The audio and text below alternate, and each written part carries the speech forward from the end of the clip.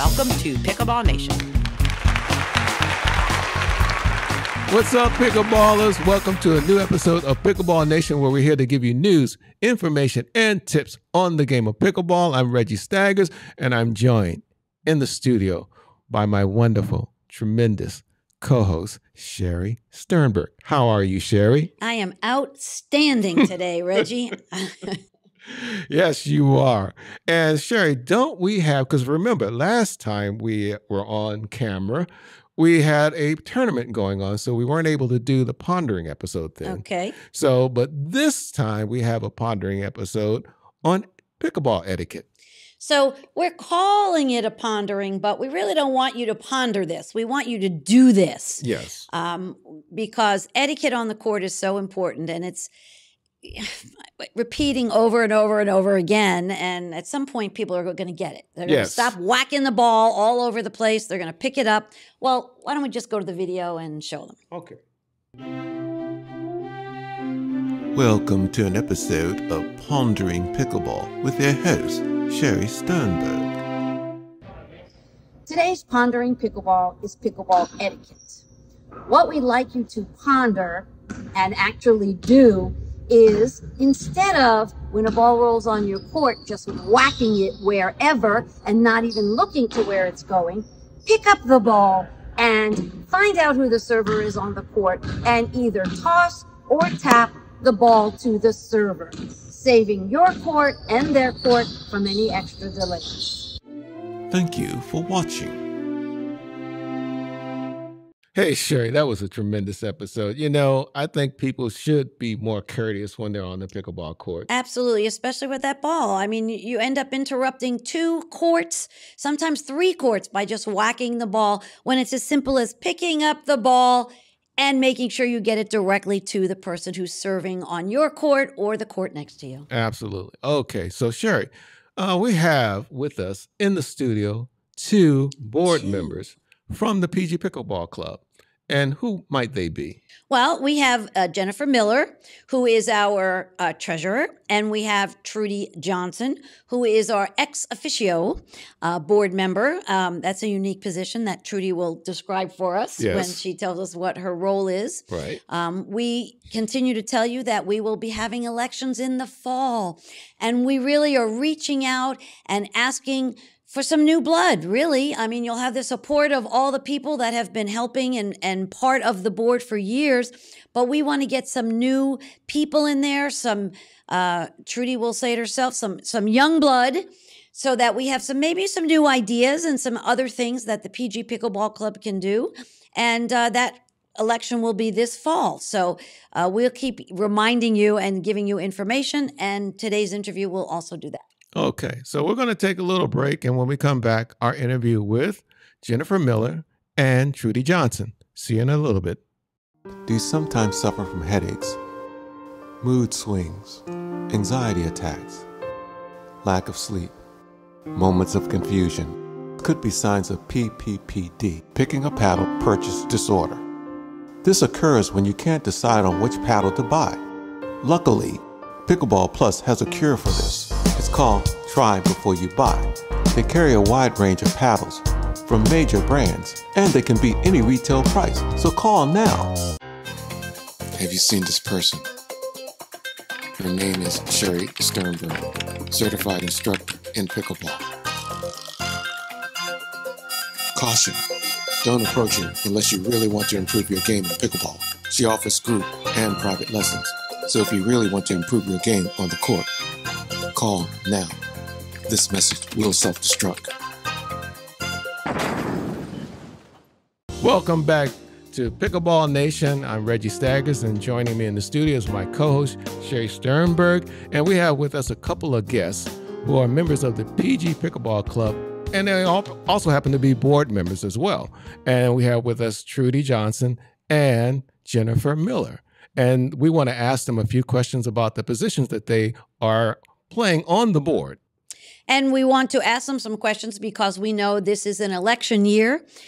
We have our board members who have done far and beyond their jobs, and we want to make sure that we've had great people, and we want to get some great people coming into the new positions. So Trudy, ex officio. What is that job? What does that mean? And tell us what you do. I don't think ex officio has an official job title. I was continued on the board because I've been part of the board since the inception of the club. Okay, ex officio means that you do a little bit of everything. I come in if there's something that needs to be done. I do it and you know, I'm just a person I think that you can depend on to be there, to step in at any situation.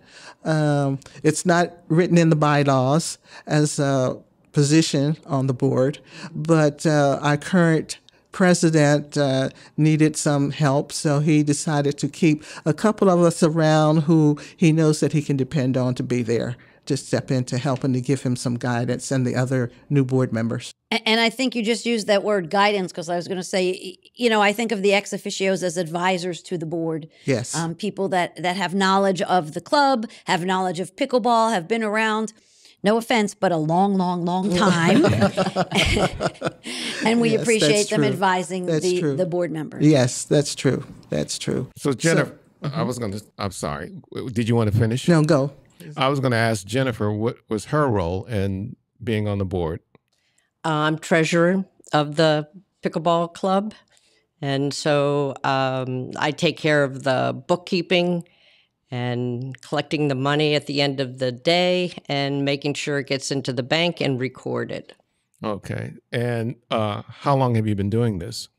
What's our term? 4 or 5 years? What do we want it to? It's whatever we need it to be, I think. Yeah, an extended period of time. Yeah, it's. I can't remember when I started, yes, because of the pandemic. Yeah, yes, yes. So, since we're in a recruiting board member mode right now, tell us what you liked best about being on the board. Both of you, take either one first.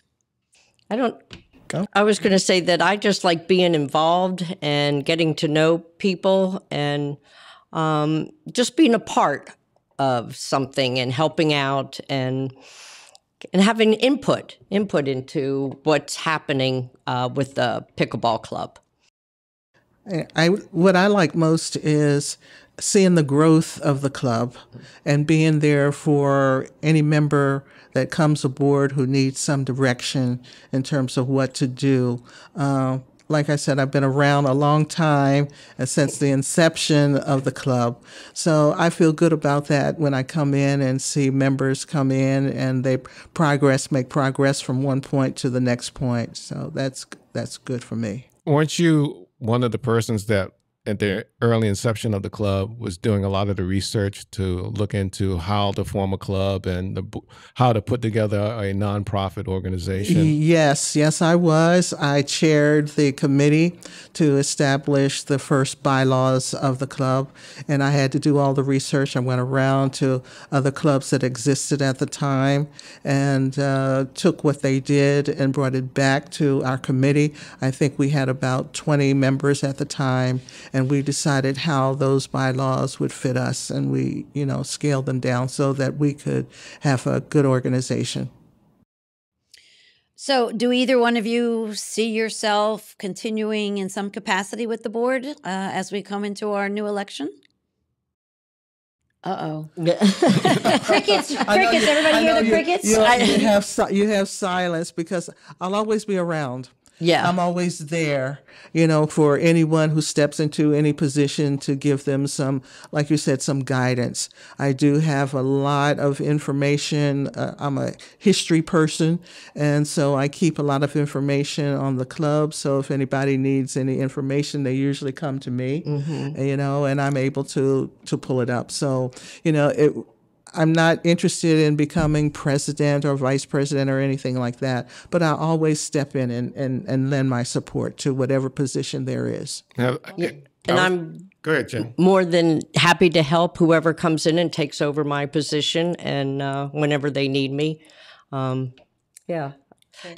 So have either of you talked to any of the new members or existing members that have been around for a while about the positions that are going to be opening soon, about maybe stepping up and running for some of these openings? I actually have. I've talked to a couple of people and asked them to think about running for the position. Like Sherry said, I've been around a long time. I said long time. Long time. And so we're ready for maybe a younger generation to come in with some good ideas in terms of how we can support the club and move the club along in a good direction. So I have spoken to a couple of people, and they are thinking about it. As a matter of fact, Reggie, I think someone spoke to you about being a member of the board, and we hope that you will consider that. That would be yes. Yeah, absolutely. And how about you, Jen? Have you spoken or have any person in mind that you think would be good fit for running for the board?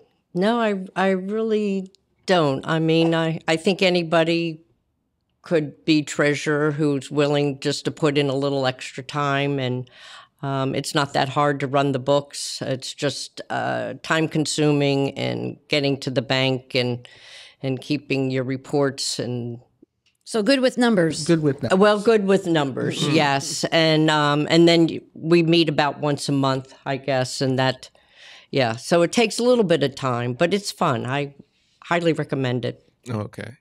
And there's one thing that Norma said when we did her interview is that she feels like she's giving back to the club, and she gets so much out of the club, and so being on the board gives back. So we're hoping that all of you listening out there are thinking about giving back to the club that tries real hard to give to you in the different activities that they do, and supports pickleball in Prince George's County. Yeah, that's why I got on the board. At the time when they were looking for a treasurer, nobody would step up and take it, and I just thought I got so much from the club. I said, I'll go ahead and do it. I'll give it a try, just because I did want to give back. Right. And you, if you take a look at the membership form, you will see down at the bottom where each one of us pledges to give back and to serve the club. So it's an opportunity to do that. It's not difficult. It's very rewarding. It is. And fun. And fun, yes. Awesome. It was great hearing from you ladies. Everyone be on the lookout. Keep in mind that we will start sending information out about the elections, about the nominating. There's a nominating committee, so we get what is called a slate of candidates. Yes. And then we will have an electronic election. I happen to send that out to everyone. And then the more people that vote, the better. We'd love to have some, I don't know if we want to call it competition, but people running against each other so that we're getting the best of the best out there. But if not, one person for each position works great for us as well. It does. It does.